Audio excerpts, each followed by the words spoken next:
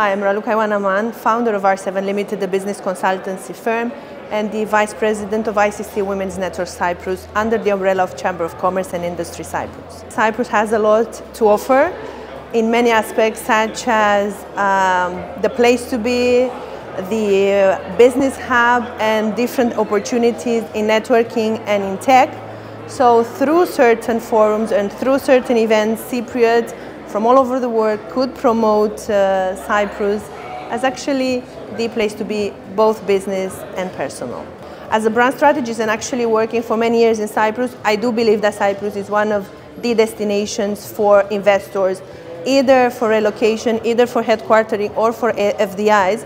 Cyprus has a lot of possibilities, and I strongly recommend that they should search more into it and also search for expert advice to get all the benefits and all the details in regards to that.